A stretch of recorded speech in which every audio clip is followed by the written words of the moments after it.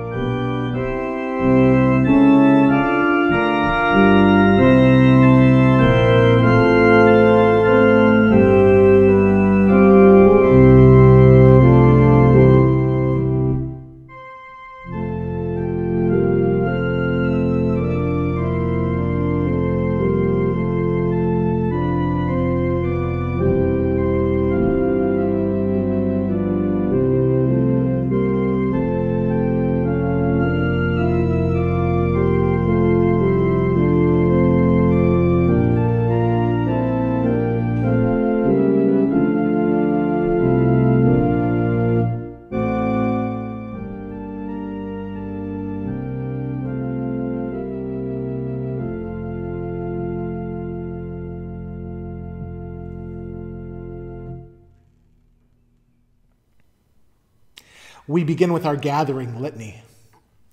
Though we are each in our own homes, we are the one body of Christ. Though we are separated in person, we worship together in the one Spirit. Friends, let us lay down our whole lives on the altar of God. Holy God, we offer to you our sacrifice of praise. We offer you our joys. We offer you our sorrows. In all, blessed be your name. Amen. Let us pray. O God, our defender, storms rage around and within us and cause us to be afraid. Rescue your people from despair. Deliver your sons and daughters from fear and preserve us in the faith of your Son, Jesus Christ, our Savior and Lord. Amen. The first reading is from 1 Kings 19, chapter 19, 9 through 18. At Horeb, the mount of God, Elijah came to a cave and spent the night there. Then the word of the Lord came to him, saying, "What are you doing here, Elijah?" He answered, "I have been very zealous for the Lord, the God of hosts. For the Israelites have forsaken your covenant, thrown down your altars, and killed your prophets with the sword. I am alone, am left, and then they are seeking my life to take it away."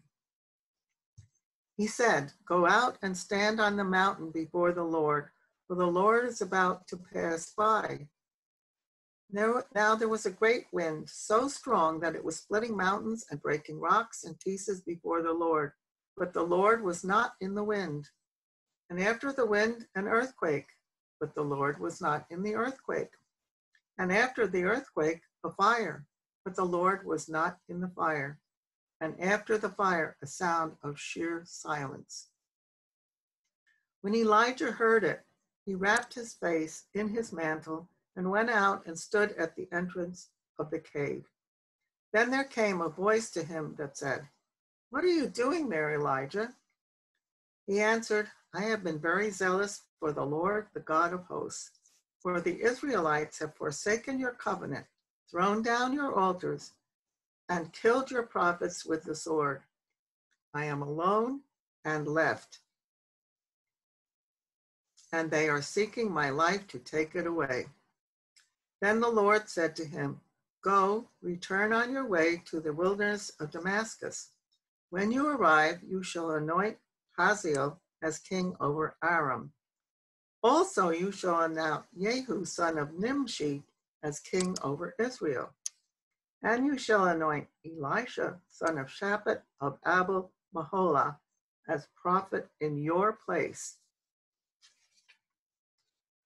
Whoever escapes from the sword of Hazael, Jehu shall kill, and whoever escapes from the sword of Jehu, Elisha shall kill. Yet I will leave 7,000 in Israel, all the knees that have not bowed to Baal, and every mouth that has not kissed him." Word of God, word of life. Thanks be to God. The second reading is from Romans 10, verses 5 through 15. Moses writes concerning the righteousness that comes from the law, that the person who does these things will live by them. But the righteousness that comes from faith says, "Do not say in your heart, 'Who will ascend into heaven?' That is to bring Christ down. Or who will descend into the abyss? That is to bring Christ up from the dead." But what does it say? "The word is near you, on your lips and in your heart." That is the word of faith we proclaim. Because if you confess with your lips that Jesus is Lord and believe in your heart that God raised him from the dead, you will be saved. For one believes with the heart and is so justified, and one confesses with the mouth and so is saved.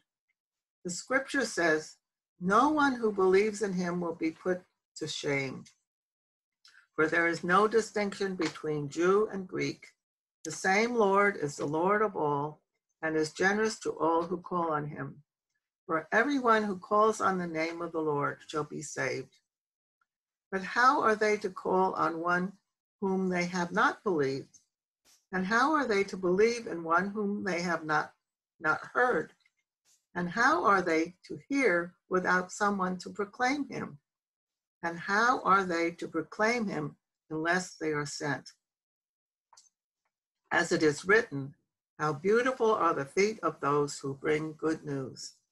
Word of God, word of life. Thanks be to God.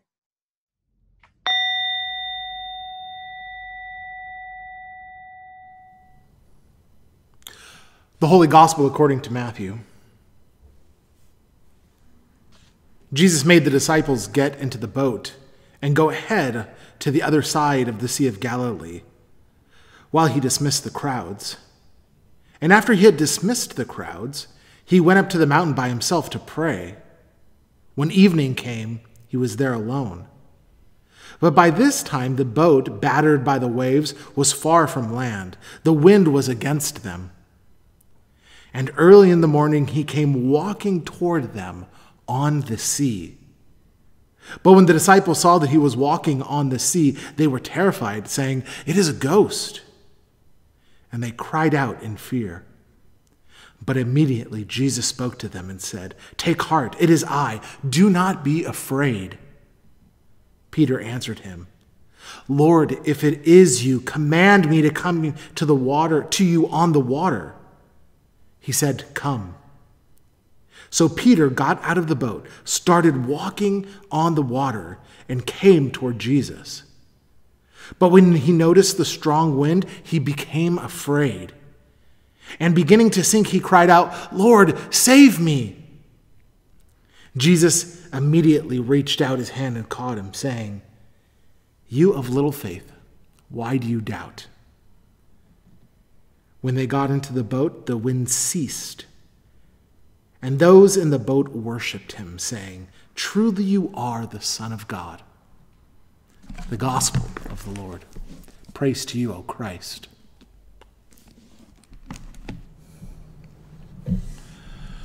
Would you please join me in prayer? Merciful and gracious God, may the words of my mouth and the meditations of our hearts be reflections of your love. Amen. In today's reading from 1 Kings, Elijah is on the run. He has killed the prophets of Baal, and Jezebel and Ahab, they seek to kill him. He flees to Mount Horeb. It's there that he says in today's scripture that he was afraid. So he seeks after God. In looking for God, he realizes that God is not in the wind. God is also not in the earthquakes, but in the silence. God is in the space where there is nothing going on. It was silent. Elijah experienced the freedom from the fear of death when God was meeting him in that silence.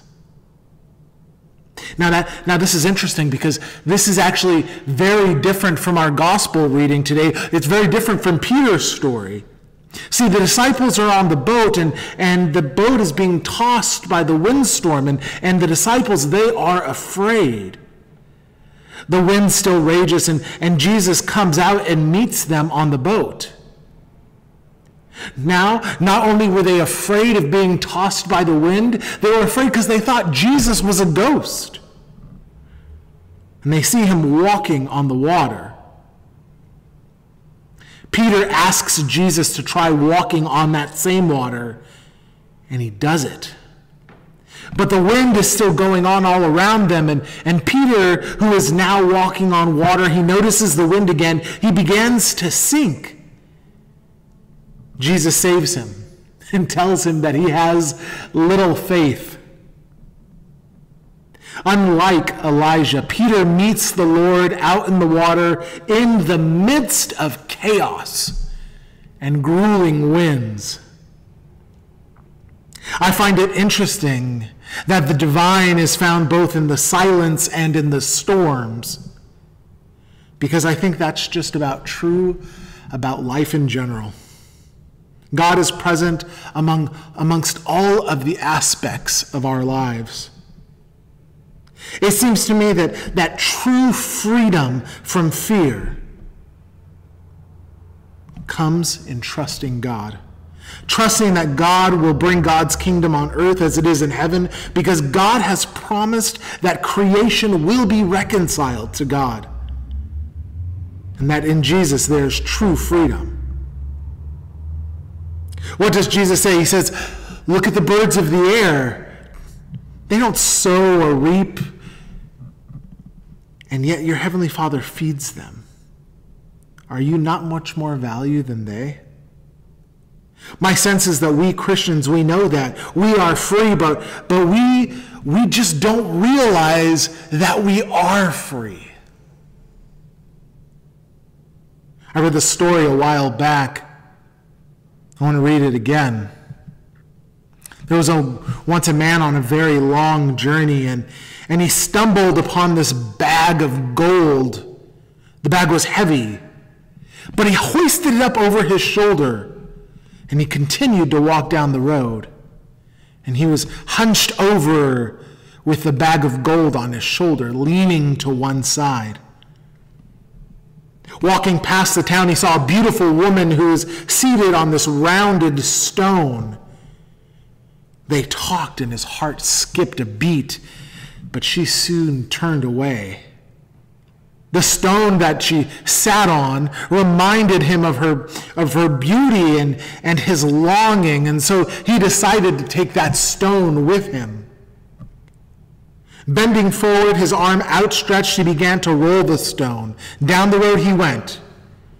He had a bag of gold hunched over his shoulder, stooping to roll the stone with his other arm and working up a furious sweat.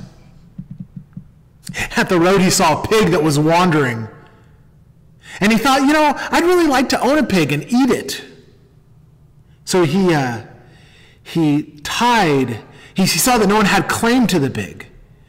And so he caught it with a rope and he tried to lead it down the road, but the pig was too slow, so he tied the under end to his leg and he dragged the pig behind him. And so imagine, down the road he went, he was hunched over with a bag of gold on his shoulder, and with his other arm, he's rolling the stone, and then he's dragging the pig behind him. So walking past the field, he saw this blackberry bush. And he's like, I'm really hungry, I want to eat this. So he starts eating them, and the thorns started scratching his face. Soon his teeth and his mouth were stained purple from the fruits.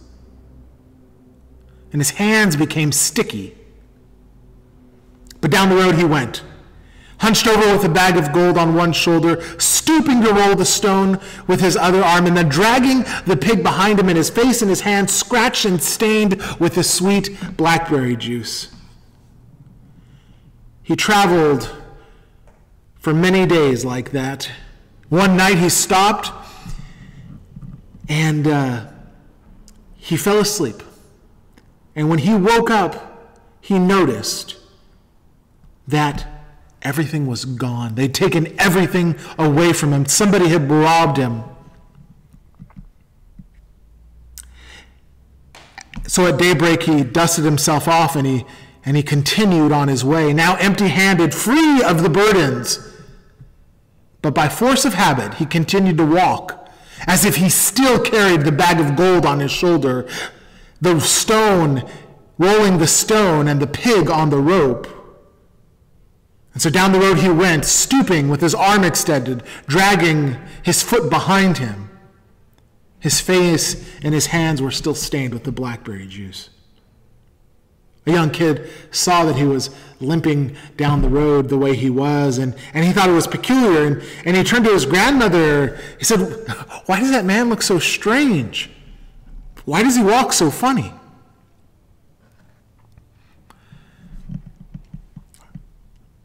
Looking at the man as he passed, the grandmother said, "The road is straight, but the man is crooked. Made that way, but all that he tried to carry, and a hunger that he could never satisfy. You too, my child, will one day take the shape of your journey by what you wish for and by what you carry. You too will take on the shape of your journey."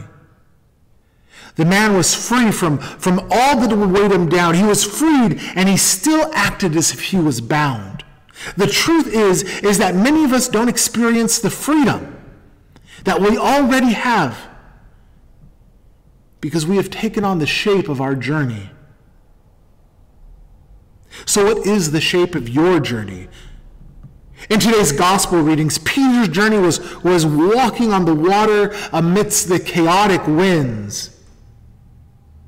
Even with little faith, Peter imitates Jesus, wanting to be like his master. The freedom that Christ brings allows us to go in the chaos, knowing that Christ is to meet us there in the midst of that.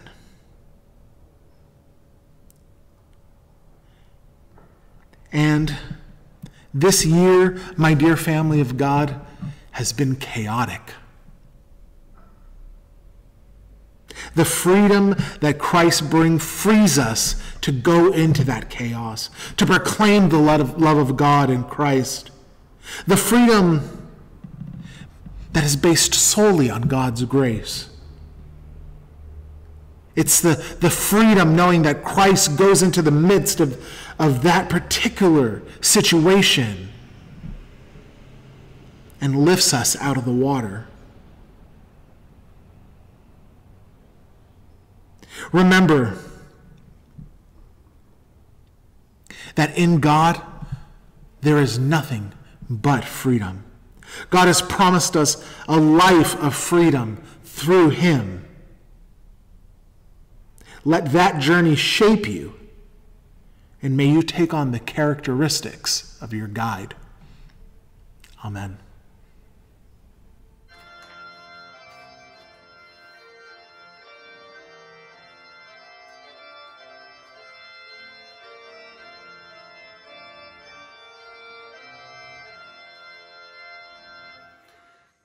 Love divine and all love's excelling, joy of heaven to earth come down. Fix in us thy humble dwelling, all thy faithful mercies crown. Jesus, thou art all compassion, pure, unbounded love thou art. Visit us with thy salvation, enter every trembling heart. Come, Almighty, to deliver, let us of thy life receive. Suddenly return and never more thy temples leave. Thee we worthy always blessing, serve thee as thy hosts above. Pray and praise thee without ceasing, glory in thy perfect love. Finish then thy new creation, pure and spotless let us be.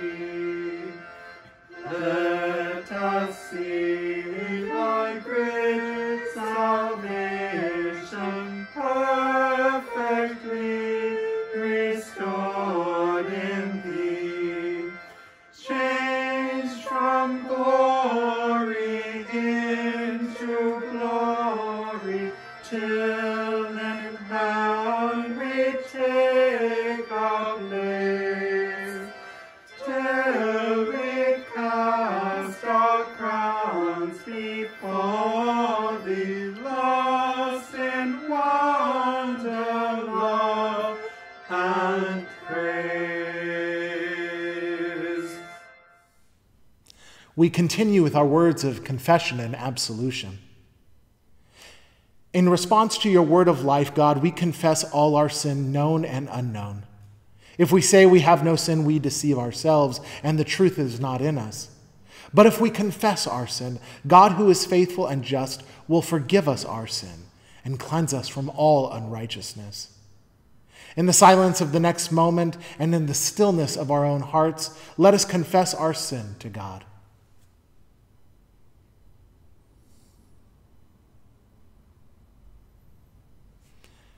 Most merciful God, we confess that we are in bondage to sin and cannot free ourselves. We have sinned against you in thought, word, and deed, by what we have done and by what we have left undone. We have not loved you with our whole heart. We have not loved our neighbor as ourselves. For the sake of your Son, Jesus Christ, have mercy on us. Forgive us, renew us, and lead us, so that we may delight in your will and walk in your ways, to the glory of your holy name. Amen. In the mercy of Almighty God, Jesus Christ was given to die for us, and for his sake, God forgives you all of your sin. As a called and ordained minister of the Church of Christ, and by Christ's authority, I therefore declare to you the entire forgiveness of all your sin, in the name of the Father, and the Son, and the Holy Spirit. Amen. Together let us say the Apostles' Creed. I believe in God, the Father Almighty, creator of heaven and earth. I believe in Jesus Christ, his only Son, our Lord. He was conceived by the power of the Holy Spirit and born of the Virgin Mary. He suffered under Pontius Pilate, was crucified, died, and was buried. He descended into hell. On the third day he rose again. He ascended into heaven and is seated at the right hand of the Father. He will come to judge the living and the dead. I believe in the Holy Spirit, the Holy Catholic Church, the communion of saints, the forgiveness of sins, the resurrection of the body, and the life everlasting. Amen.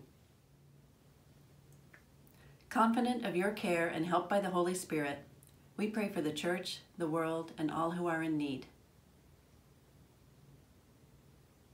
For your whole Church throughout the world, give courage in the midst of storms, so that we see and hear Jesus calling.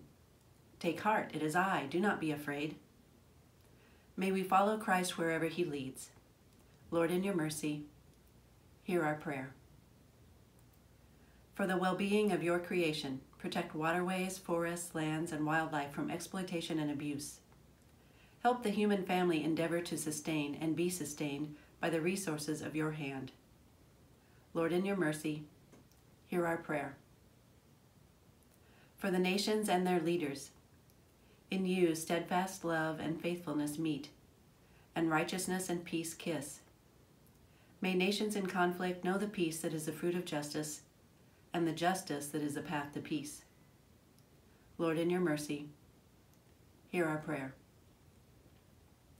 For those in need, everyone who calls upon your name will be saved.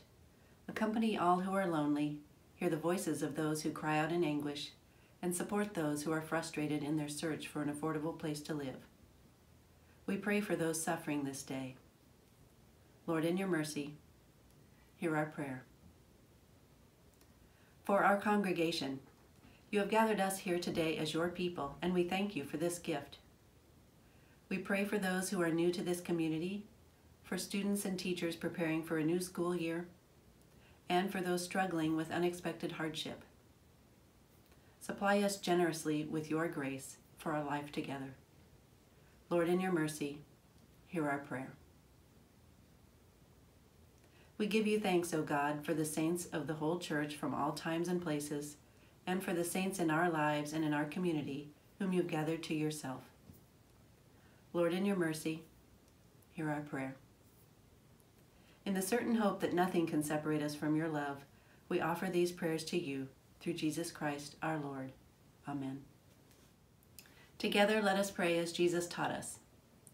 Our Father, who art in heaven, hallowed be thy name. Thy kingdom come, thy will be done, on earth as it is in heaven. Give us this day our daily bread, and forgive us our trespasses, as we forgive those who trespass against us. And lead us not into temptation, but deliver us from evil. For thine is the kingdom, and the power, and the glory, forever and ever. Amen. Or the Rymans. Peace be with you. Receive now the blessing. May the one who brought forth Jesus from the dead raise you to new life, fill you with hope, turn your mourning into dancing. Almighty God, Father, Son, and Holy Spirit, one God, Mother of us all, bless you now and forever. Amen.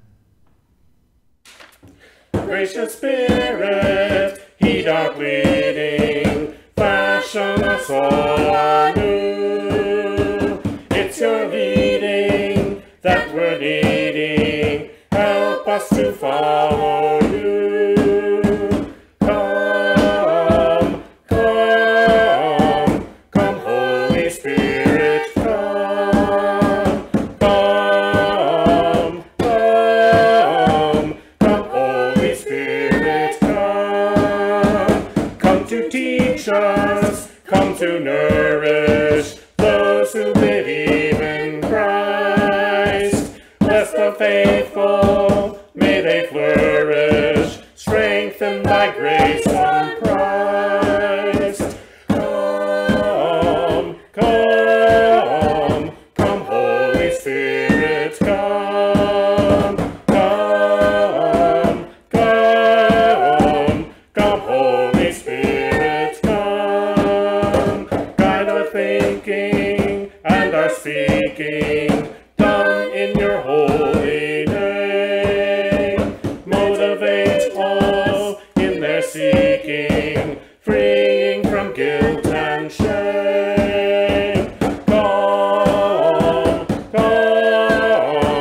Come, Holy Spirit, come. Come, come, come, Holy Spirit, come. Not mere knowledge, but discernment, nor rootless liberty. Turn disquiet to contentment, doubt into certainty. Come, come, come, Holy Spirit, come. Come, come, come, Holy Spirit, come. Keep us fervent in our witness, unswayed by earth's allure. Ever grant us zealous fitness, which you alone assure. Come, come, come, Holy Spirit, come. Come, come, come, Holy Spirit, come. Go in peace to love, witness, and grow through God's grace. Thanks be to God, and we will.